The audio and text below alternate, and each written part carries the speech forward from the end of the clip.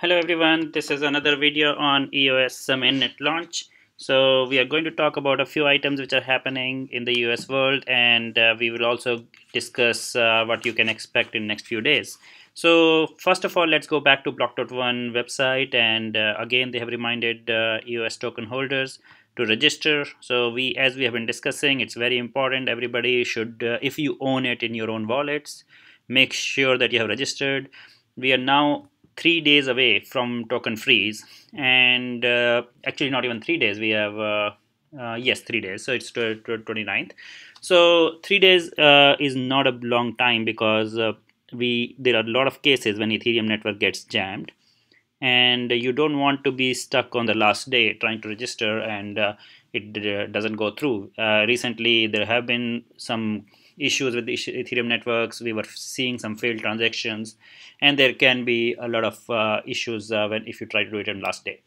Now today we also going to talk about some people who are not comfortable owning their own keys, or they don't have their own wallets, and more importantly, if you are not comfortable with the security of keeping your wallets and keeping your keys safely, there is a case for you to go and move your tokens back to exchanges. So even though we have been always talking about owning your own tokens and all the benefits around it, I would say that I'm getting a lot of feedback from people who are saying that they are not comfortable. They still have some very basic questions, and they didn't really learn enough to be able to do that comfortably. So I would say, if you're not comfortable, maybe there is a case that you should put it back to Binance or whatever exchange you are trading. One other benefit of keeping it on exchange, even though we don't recommend it, is that there is a discussion going on. There is a case where Binance or some big exchanges may continue trading EOS even when they are frozen. Now they will be doing it within their closed wallets, so it will be kind of not like not a real price discovery, but because EOS has been a very high volume token, they may be able to get you some buyers and sellers in the market, so you may be able to still buy and sell while the tokens are frozen. The other thing is, the good news is that Everypedia, which is the biggest airdrop we are tracking on the snapshot of this Genesis block, they are now getting support from most of the exchanges. They are saying that Everypedia airdrop will be supported, even the tokens held in the exchange. In fact, the good news is that Everypedia is going to list very soon. Many exchanges have confirmed support for the IQ token to be listed very soon after the mainnet launch. So that is good for the price of EOS, but also good for people who are holding their tokens in exchanges.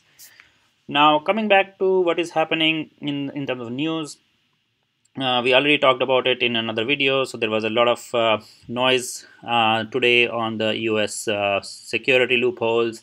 Again, we talked about it. It is a bug. Now if you look at some of the other news, they've already started updating it. So it was fixed within like hours. So if you see here, they've already confirmed, and not just here. So if you go to the Dan Larimer's official news, like official updates, he's very active on developer forum, and he has said we have fixed all the reported bugs, and specifically he talked about this Chinese report, that the Chinese report is FUD. It was fixed before it was even published, and this is very good because he's on top of the things. He's very comfortable. We are hearing more and more things about what is happening. So one more thing which we heard is that in terms of the wallets and everything, he's saying they are reviewing the code. They are making sure that everything is good. The bug bounty is very successful. There have been a lot of people who are reporting bugs, and which are getting fixed.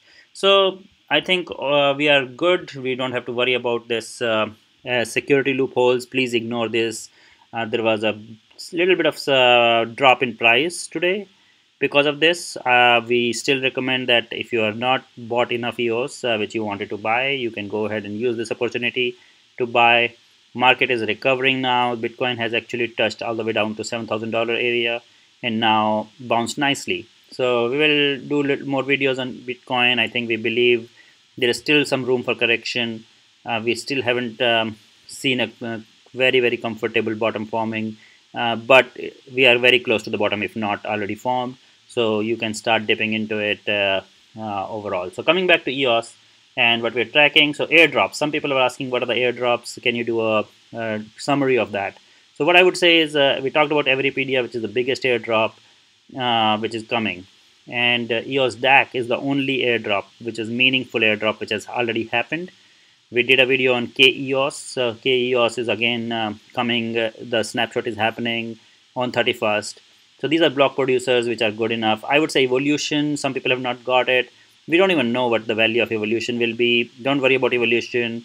They are slowly sending the tokens out because it's a community which is not backed by any big money, and they don't even have any they need a lot of Ethereum to send this airdrop out. So I don't know how they are even funding that.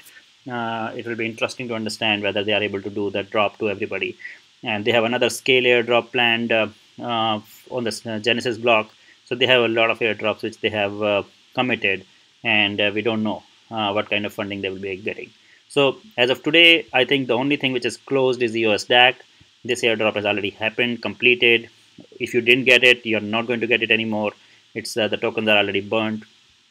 And what we are talking about is in the snapshot branch, Everypedia and Chains are some of the airdrops which we really want you to focus on. Now, EOS Authority website, we again want to like to remind you that you can check your registration. Make sure you do this. Make sure you are comfortable with your registration key. Keep your private key secure. Now, what else is happening in EOS world? I would say now everybody is just working together to make this launch happen. And the biggest thing which I think we need to look at is whether this all the block producer will come together and able to launch as a single mainnet. So we talked about it in another video a couple of days back, where EOS New York has got everybody together, and almost 90 plus block producers have signed the statement saying that they will be focusing on launching a single mainnet, and they're not going to support multiple mainnets. So let us keep watching. I think Block.one is reminding again and again they are not controlling this launch. So anybody who tells you that mainnet launch may be delayed, that is a community decision. It's not a Block.one decision. It's not Dan Larimer decision. Of course, people will look up to him. He's very active on the developer forum. He is giving his inputs, and he has said that he would recommend delaying launch if there is a critical bug. But as of today, if you look at these statements, he's saying all the bugs are fixed, which are reported. The bug bounty is still going on. The good thing is he's saying that all the people who create FUD will not get the money under the bug bounty. So he's discouraging some all kind of sensational news on the bug reporting.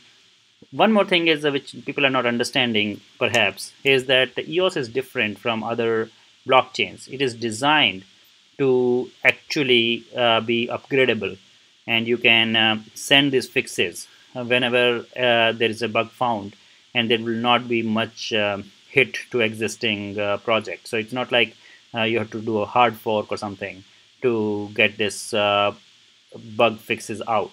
So these are the kind of things which you need to understand about EOS. It's very scalable. It's possible to go ahead and upgrade while the nodes are running.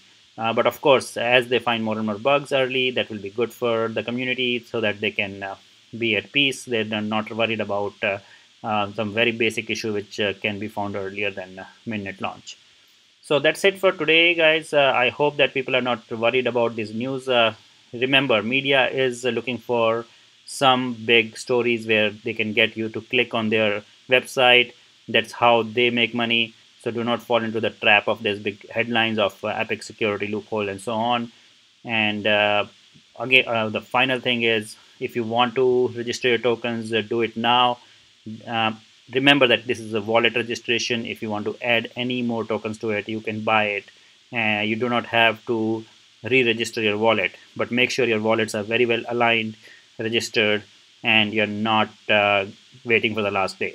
And if you're not comfortable, please send them back to your exchanges. You will get most of the things like IQ token, which is Everypedia, but that will give you peace of mind. Also, it will give you an option to buy or sell more later on if you are on the exchange. Now, the only worry I have with the exchange is whether they will be swapping the mainnet token fast enough, because they need to go through a rigorous process of approving a new token registration, and EOS mainnet will be a new token registration because it will not be the ERC20 token anymore. So that is something which we will be tracking later. But as of today, I think it's about what confidence you have in owning your own keys. That's what is more important. We don't want you to take unnecessary risk if you're not yet comfortable. So that's all from me. Please subscribe to our channel. Send us your feedback on what else you're looking for from EOS. I think it's a very eventful few days we are expecting. But just make sure that you're not listening to too much FUD. Make sure that you join Telegram channels, follow the EOS blog news from directly from Dan Larimer and other people who are very closely tracking, rather than these big media announcements about potential flaws and so on. Thank you. Bye bye.